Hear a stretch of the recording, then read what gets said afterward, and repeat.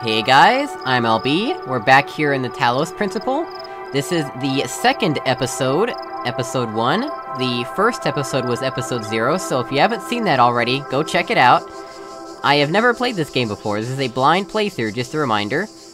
And, yeah, last episode we ended by reading, these 3 text documents. And, looks like... Run MLA is something that we can do that we haven't done yet. What does this do?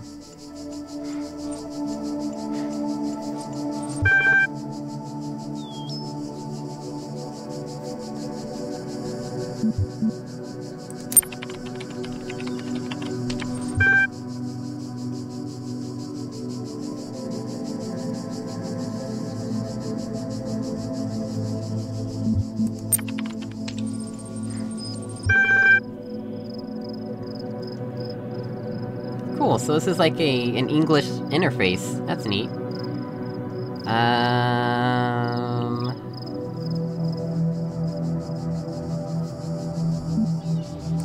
What are these terminals? Terminals provide access to the Library Resource Archive.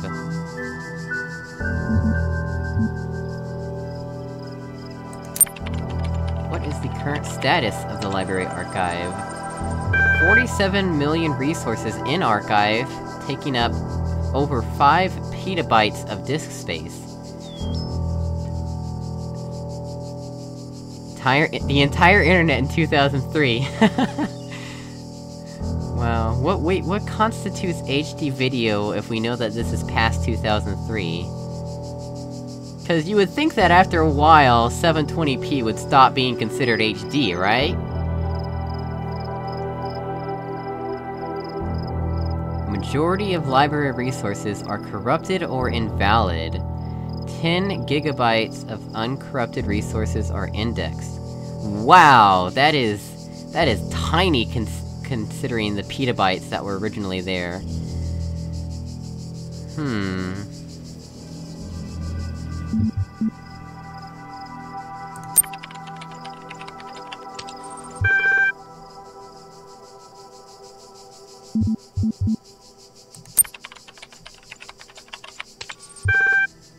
203F.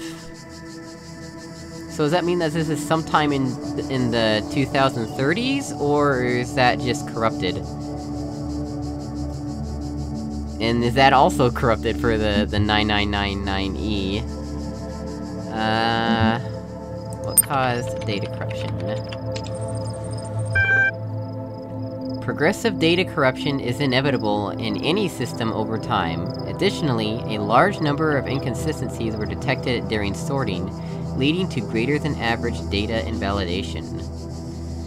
Well, there's some things you can do to mitigate that, though, unless this system is not being maintained. Like RAID.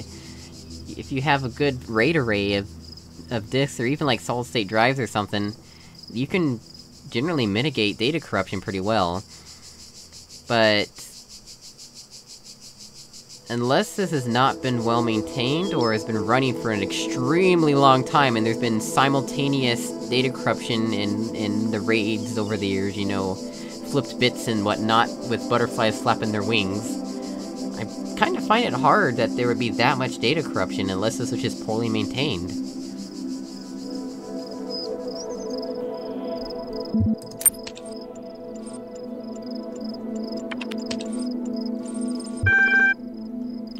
Let's get out of this. Oh, press tab. Cool. Let's take our little doohickey with us. Remember, we found this in episode 0, and I decided to take it with me for our little journey. Are there any QR codes, by the way?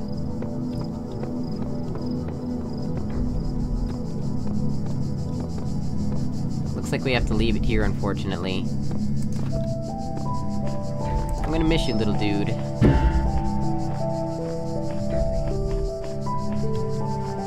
It's got those X'd out because I've already gotten them. Oh, and those too. Looks like I got everything in the first area, then. I hear stuff... Yeah, there's a robot over here running into one of the fizzlers, bouncing off of it.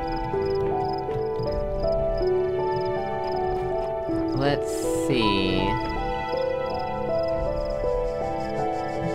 Let's go for green first.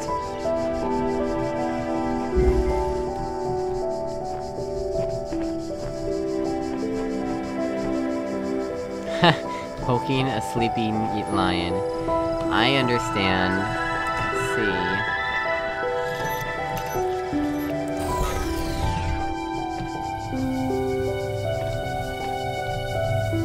Oh. If I take it from there, it's going to kill me for sure.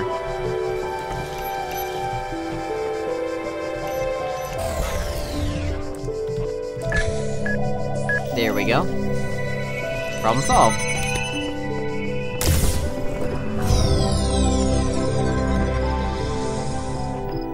Oh, interest is over here.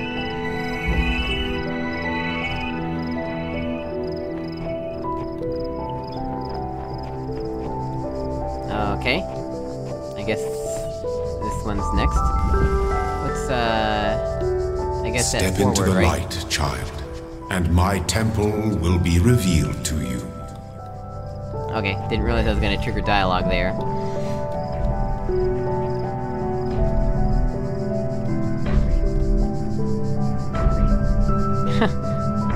Those guys are bouncing- wait, didn't I hear...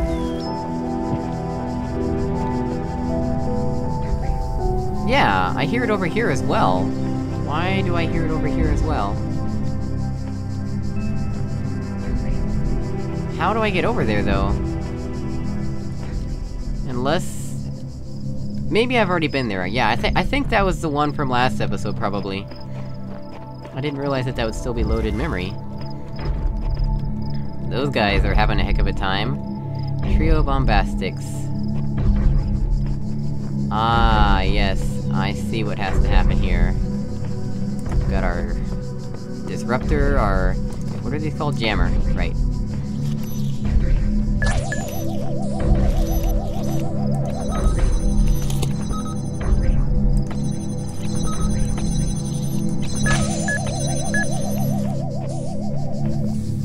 I have a new item in my Steam inventory, apparently. I guess this game has item drops.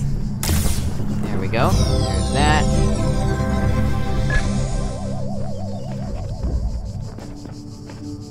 Yeah, it X's them out on the signs once I get them. That's strange. I think we're done here then. What is... that? Oh, right, okay. So we've got everything then. Ones and zeros! Achievement unlocked! Halls of his temple. You walk now upon the stones of my temple, whence many gates lead. And know that I have other temples, for my garden is greater than your eye can encompass. And all these worlds I made for you.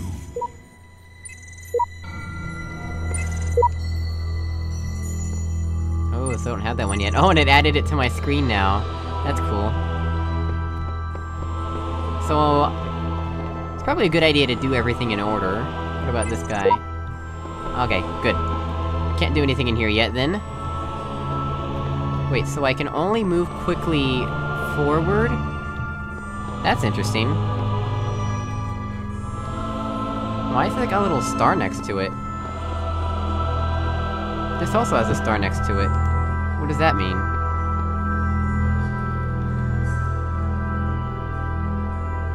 Oh yeah, weren't there...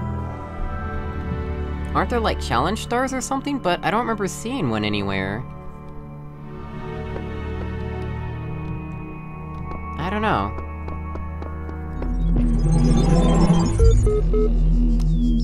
Let this be our covenant. These worlds are yours, and you are free to walk amongst them and subdue them. But the great tower, there you may not go. For in the day that you do, you shall surely die. So far, death has just rewound everything.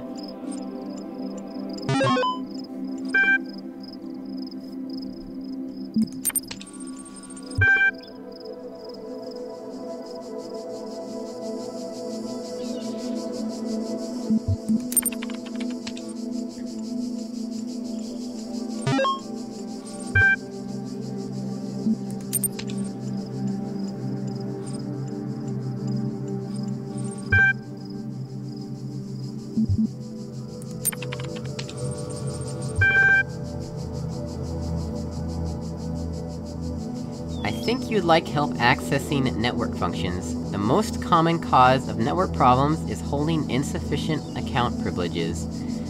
Please enter the admin password. Is it just admin?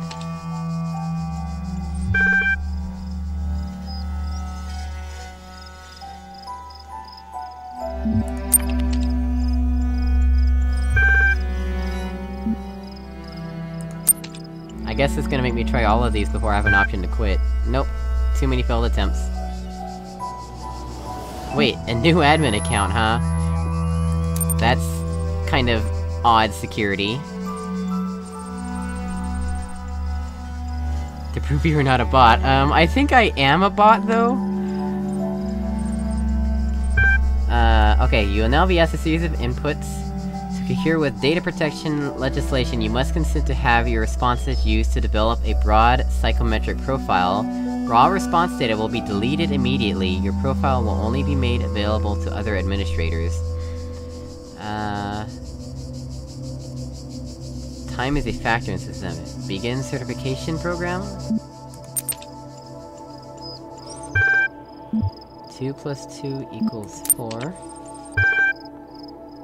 What is the subjective reaction to this image?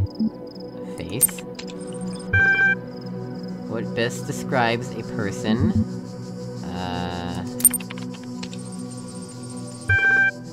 You're walking through the desert and come across a thirsty traveler whose eyes bulge from slow dehydration. You have water, but you're not sure how far it is to the next oasis.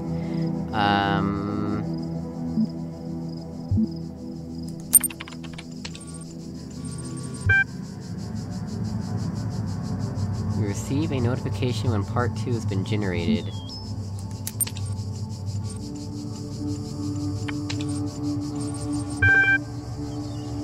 Interesting.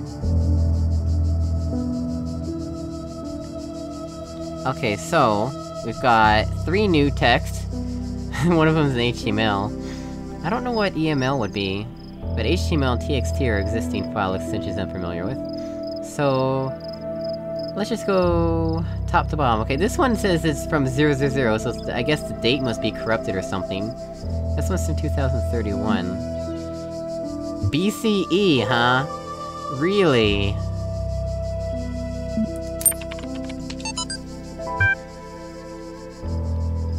My first day at the Institute for Applied Nomadics. On the way to work, I'm terrified. What if they don't like me? What if they're all geniuses and I'm a complete buffoon? Maybe they were just kidding about letting me work there. Trembling, I walk in, and right at the entrance, there's a life-size poster of Jeff Goldblum. What the hell? Then I get it. Institute for Applied Nomadics. Ian. Dr. Ian Malcolm from the Jurassic Park movies. Jeff Goldblum. Dr. Sarabhai shows up, smiling. We were trying to find a cool acronym back when the Institute was founded, she says. INAN, IAPN, ANAPNO, it all sounded stupid, but we didn't just want to call it Ian because, well, that's a name. Then someone made a joke about calling it Jeff, and it kinda stuck. So we're officially called Ian, but if you hear anyone referring to Jeff, that's our internal name, I guess. I know, bloody geeks. After that conversation, I wasn't so scared anymore. Alright, what about Athena analysis.html? Either this is not actually an HTML document, or there's just no CSS, or JavaScript, because this looks like a plain text document to me. Alright, note. But novel's first sentence, she woke up in an impossible place, knowing nothing, signifies more than the beginning of another amnesia-based mystery, though we should not go so far as to read the entire work as allegory. Rather, while taking the science-fictional novus at the core of the narrative at face value, we should... blah. Oh, there is a closing / paragraph tag. I guess it is HTML then. But... wait a minute. No browser would ever display a closing tag unless it was escaped that way. That doesn't make any sense. Whatever. Note 2. Having no inherent knowledge of the nature of the world, forced to rely on what we are told by others and what our own subjective, flawed, limited senses tell us, blah, social reality, belief, and objective reality, matter, come into conflict. I bet those are just normal hex codes and they would actually translate to real words, but I'm too lazy to decode them. Note 3. When, in Chapter 16, A Second Awakening in the Kingdom of Artemis, the protagonist questions her mentor on the blah. Note 4. A more meaningful interpretation can only be achieved through synthesis of. Alright, let's open Talos Principle. Whether it is true that Daedalus constructed the giant Talos, or as others say, he was the creation of Hephaestus, what we may be certain of is that he was made of bronze, and had but one vein within which flowed a liquid substance like blood, which some claim was quicksilver, and others assert was ichor, such as flows in the veins of the gods. The loss of that liquid caused him to die, as a man dies when he loses his blood.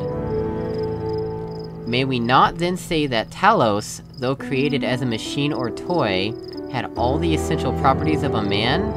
He moved of his own volition, he spoke and could be spoken to, had wishes and desires.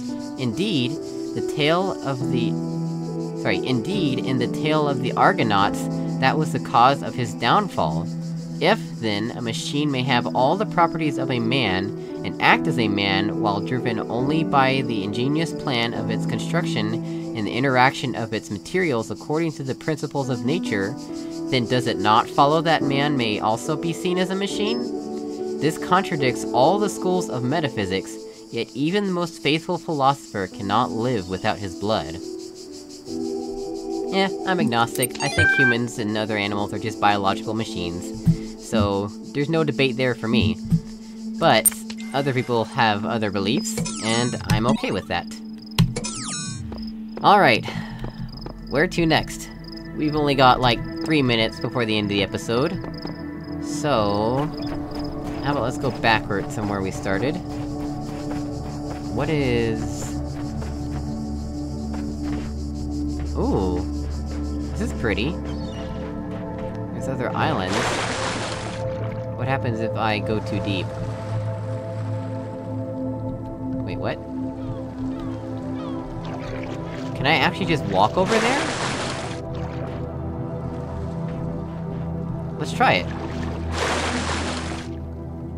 In the beginning...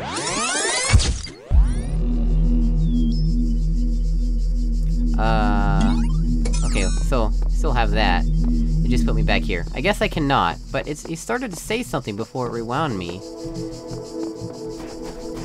Let's try that one more time. I wanna see if I can stop right before it resets me, but right as he's saying in the beginning, because I saw subtitles. In the beginning... Nope, it doesn't. Okay. I have to actually keep walking in order to hear the rest of that, I guess. Oh my goodness, my game's lagging, that's not good.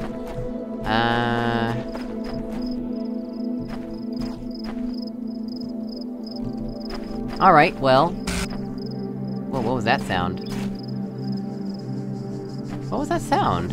Interesting. I wonder if I'll ever need to jump for some reason. Oh, I can jump up this, that's good to know. Well, that's it for this episode, I guess. Cause I'm not sure what to do next. What, there's a floating email message there.